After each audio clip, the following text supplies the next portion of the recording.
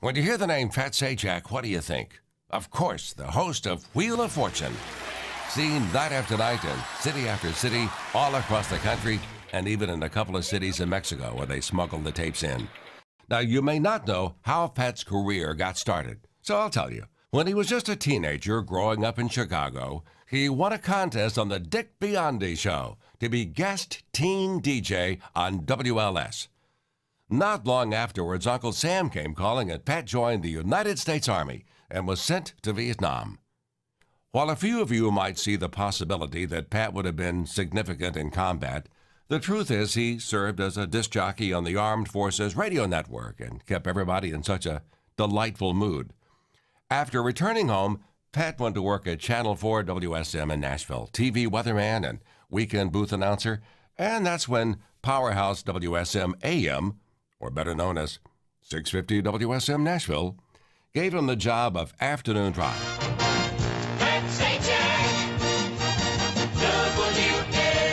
Still to this day, air checks float around of Pat talking up the vocal of a Helen Reddy record. Leave me alone, leave me alone, leave me alone. That's called Leave Me Alone. It's Helen Reddy at 312 at WSM. Suppose you read. Wow. When he left, he was replaced by another of tonight's inductees. But that's another story. Let's just say both men, to this day, have great hair. Well, a few years into the gig, Pat got a call from Channel 2 in Los Angeles, KCBS, where he went to be a TV weatherman. That's when he caught the eye of Merv Griffin. And the rest, as they say, is history. It's hard to believe, but for over 30 years, Pat's been spinning the Wheel of Fortune. But he's never forgotten his radio roots. As a matter of fact, to this day, Pat owns and operates 2 radio stations in Maryland.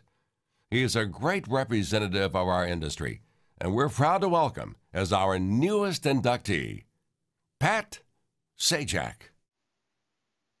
Thank you. Thank you very much. Please, everyone, take your seats. Thank you. I'm just going to wait for the applause to die down. I'm guessing it has by now. And I didn't want to start in case Wink Martindale hadn't finished his speech from last year. This is a great honor for me. The Tennessee Radio Hall of Fame, and an unexpected one. My radio career in Nashville was fairly limited. I was on for about 3 years, 2 hours a day in the afternoon. So I didn't have an extensive radio career. So we had to make some concessions to get into the Hall of Fame. I get in, but I don't get a key to the men's room. That's the only difference. But as I look back, I think about the guys I worked with. I mean, Al Vex was with me every day doing the news, and we had some great fun. Al is retired now. Al was retired then, now that I think about it. I used to sit in for Teddy Bart on the Waking Crew. That was great fun. I know Teddy's still doing the noon show, and I'm sure it's absolutely fabulous. I kid. But I look back at Nashville with great affection. I've been very lucky in my career, and things have gone pretty well. But that's where I got my start, in radio and in television. I miss radio. I miss Nashville. I made a lot of great friends there, many of whom continue to be friends. Mike Bohan is an example